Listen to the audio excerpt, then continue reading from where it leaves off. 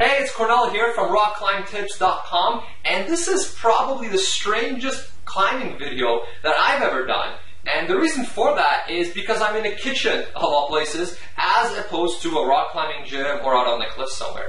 And the reason I'm here in this kitchen is to show you a really good recipe that I have used for quite a while now, for both before the climb and after the climb. Now, before you climb, you want to make sure that you have got the right type of fuel in your body to help maximize your rock climbing performance. So that's what this recipe is all about.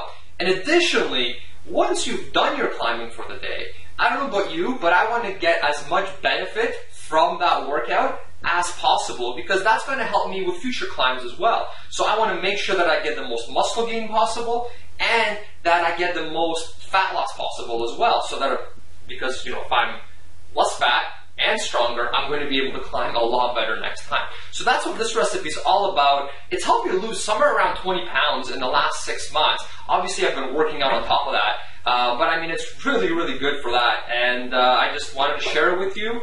Hope you enjoy it. Let me know what you think. Let me know if you have some of your own recipes that you think work really good for climbing. And that's it. Let's get started. I'm sure it'll work really good for you.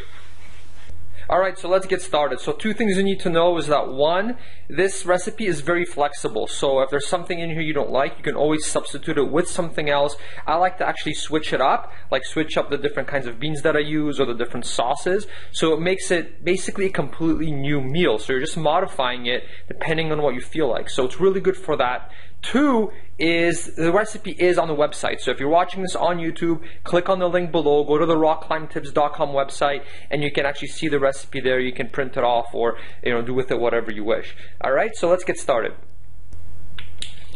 Alright, so to start, we need some sort of healthy meat. So chicken bacon, for example. I often use turkey bacon as well. You can really switch it up to whatever you'd like. If you have some chicken breast left over from the dinner before, you could use that. I mean, the bottom line is you want something that's low fat, high in protein. Protein's a very big part of this meal. Alright, so pick whatever you'd like.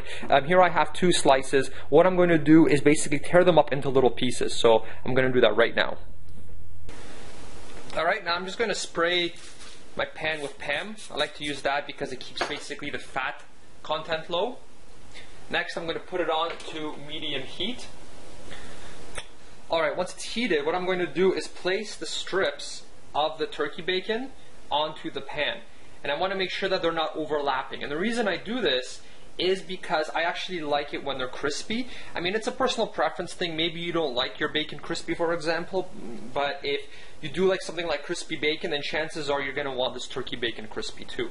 So I like to lay it down and not actually overlap it, and let it basically get crispy. And you can even turn it on to a little bit higher than medium heat, just so that it basically gets crispy faster. Alright, so while that's getting crispy, we can move on to vegetables. And really, you can add whatever vegetables you want.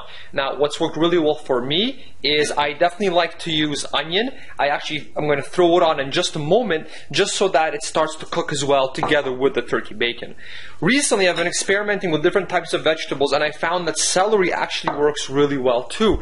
It gives the meal a nice bit of crunch, which is actually really nice. So I definitely recommend at least trying it out. Next, I like to use some sort of pepper. So here I've got some red peppers, you can use green peppers, whatever you'd like. Once again, this is a very flexible recipe, so use whatever vegetables you enjoy. This is not one of those meals that you eat, it's healthy, but it's disgusting. It's actually a very delicious meal. It's very filling, and it doesn't get boring because you can actually switch up different things. So use different vegetables, use different sauces, different types of meat, and it still can result in a very, very healthy meal. Alright, so to start, the next step is let's put these onions in together with the turkey bacon. Alright, so by now the turkey bacon's getting really nice and crispy. I'm going to throw in the onions, and really you just add as much as you want. Obviously, if you put too many onions, it's going to start overpowering and you're going to feel like you're just eating onions. So, if you love onions, I'm putting a fair bit in here. But yeah, be careful not to overdo it. You don't want that to kill the flavor. Alright, next we have beans, and you can really use whatever beans you want. I personally like black beans a fair bit, really high in fiber, keep you full for a very long time. They have protein in them as well. Excellent, excellent food. Sometimes I like to use kidney beans as well. These guys right here, so the red ones. And then sometimes I like to switch it up with lentils as well. So all of those are really, really good choices. But once again, you can experiment to whatever works best for you. Alright, next we do beans. I just put them in the strainer, give them a nice little rinse, and they're pretty much ready to go on the pan. Okay, so now that the turkey bacon's all nice and crispy, the onions are pretty much sauteed now as well, now we can start adding the rest of the toppings. So I'm going to add whatever vegetables I want, however much I want. And I'm also going to add the beans. Now generally what I like to do is basically use half a can of beans per meal. So this is a full can right here, so I'm just going to use half of it. There we go. And we let that simmer. Alright, so while that's simmering, let's talk about the different types of sauces. Now, here you're going to have a lot of variety, and really what's nice about the sauce part is that you can switch it up to whatever you'd like, to whatever mood you're in at the time. So even though you can be using the same meal all the time, the sauce alone can really switch up the taste. So it's like you never actually get bored of eating this meal. Now, what I like to use personally is if I'm in the mood for something a little bit more sweeter, then I will actually use some ketchup. And I know it sounds kind of weird, and beans, ketchup, I don't know, but it actually tastes really good, gives it a nice level of sweetness. What I also like to do is generally like to have things a bit spicy. So what I found is this sriracha sauce I've been using forever, and it is really good. So I definitely recommend it if you like things a little bit more spicy. And especially if you're not a huge fan of beans and you don't like the base bean taste all that much, you know, the hot sauce tends to mask that a bit. So it can actually make the meal still very enjoyable for you. If you have another hot sauce you like Frank's Red Hot or Tabasco or whatever, you can use that. It's completely up to you. Experiment to what works best for you. In addition, if you do want something a bit sweeter, I find the barbecue sauce works pretty good as well. Alright, now one thing to keep in mind is that a lot of sauces like barbecue sauces and even ketchup, they do actually have a lot of sugar in them. And so obviously sugar isn't the best thing in the world if you're trying to be all health conscious. And what that will do is if you have a lot of barbecue sauce in this meal, for example, you might get a sugar crash a little bit later. So once your body starts to process all that food, you're going to start feeling a lot more tired. So, you know, I would say use the sugary sauces sparingly and just keep that in mind that it could affect you. Alright, so in this case, we're going to do a little bit of a nice sort of sweet and spicy sauce. So what I'm going to do is stir a little bit here, just so that nothing gets burnt. And what I will do is now add the sauces. So I will add a little bit of the barbecue sauce.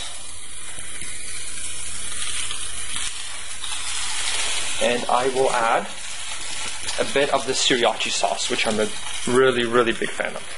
This stuff is really spicy, so you definitely don't want to add too much. Alright. And what I do is I add it on top, and now I let it simmer, so all the flavors basically get into the food. It tastes really good this way. So I let it simmer for for several minutes, and then after it's done that for maybe, I don't know, a minute or two, I then basically just stir it in.